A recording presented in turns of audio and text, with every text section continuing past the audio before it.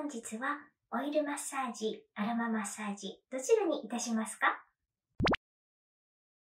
こんばんはー。ミヤです。今日はこんなコスチュームにお着替えしてみます。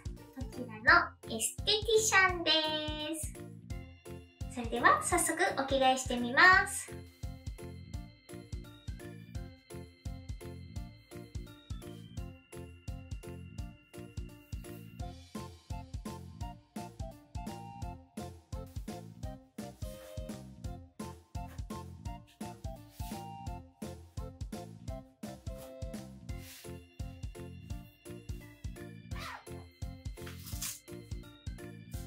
はい、着てみました。こういう感じです。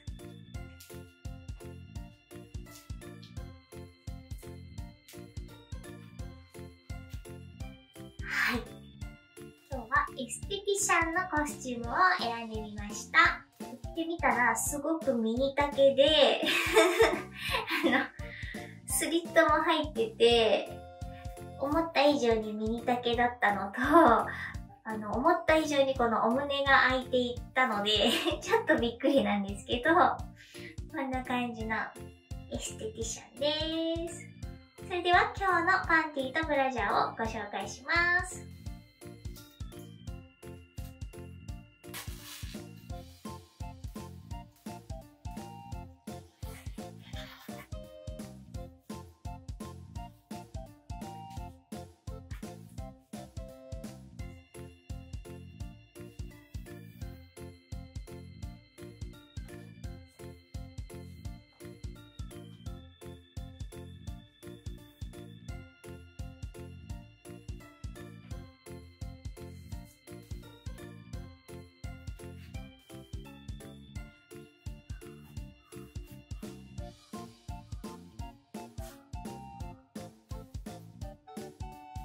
はい、外しました。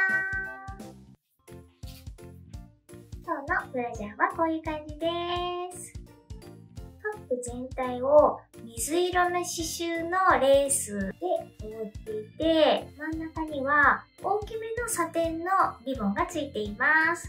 そしてサテンのリボンの中心にパールのチャームが一つついています。そして背中側もレースでできています。それでは今日のパンティもご紹介します。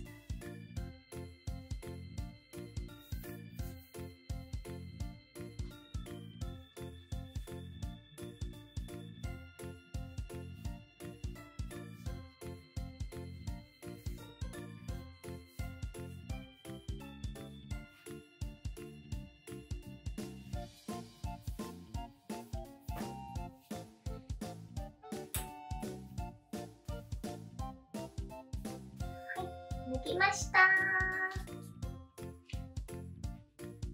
こういうパンティです。パンティもとっても綺麗な水色で、正面の三角の部分が全部レースでできています。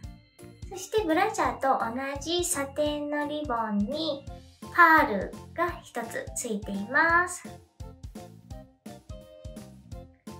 パンティの後ろ側はこういう感じで、両サイドに幅が広いレースがついています。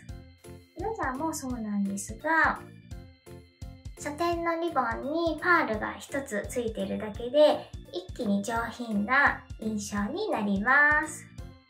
とっても素敵なパンティです。それでは今日はエステティシャンのコスチュームで今日のパンティとブラジャーをご紹介しました。最後までご覧いただきありがとうございます。チャンネル登録と高評価ポチッと押していただけたら嬉しいです。また、ミヤのファンクラブパンティやオンリーファンズ、こちらも YouTube には投稿できないような楽しい動画をたくさんアップしていますので、ファンクラブにも遊びに来てください。それでは、ミヤでした。バイバーイ。